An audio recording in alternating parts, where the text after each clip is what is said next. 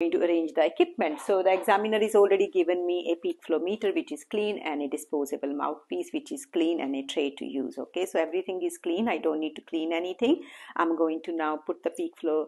It goes either way, both hands are fine. So you're just going to attach the mouthpiece to the peak flow meter and make sure your gauge is right at 0. Okay, so I'm going to bring it at 0.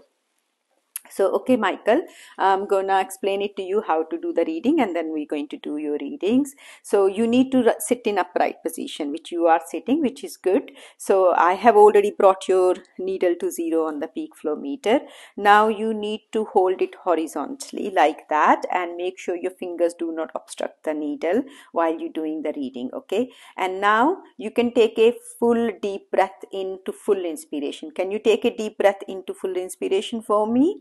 Okay, you have done that. Now I'm going to put this into your mouth, Michael, and then you make sure you seal it with your lips very, very tightly. Okay, so make a tight seal with your lips. Now I want you to blow into the peak flow meter in a short, sharp huff as forcefully as you can. Okay, can you do that for me?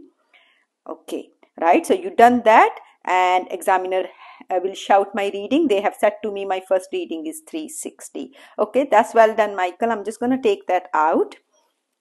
Right, so for the second reading, I'm just going to give you a moment to rest. Okay, you rest, and I'm just going to bring the needle back to 0 again. Okay, so you feel okay? Are you ready for the second reading now? Okay, so again, you're sitting in upright position. That's good. Okay, so take a deep breath into full inspiration again. Okay, you done that. I'm just going to put this into your mouth. Make a tight seal with your lips.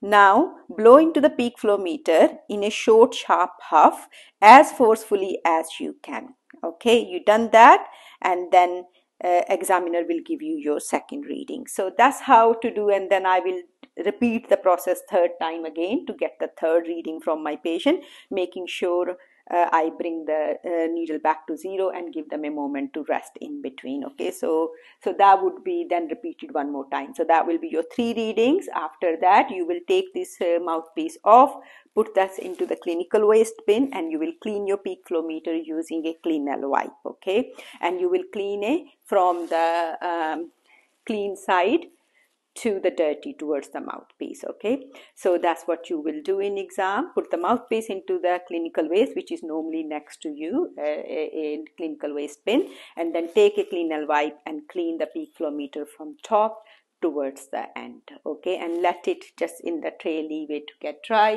Take your gloves and apron off and clean your hands. Okay, and then document your readings.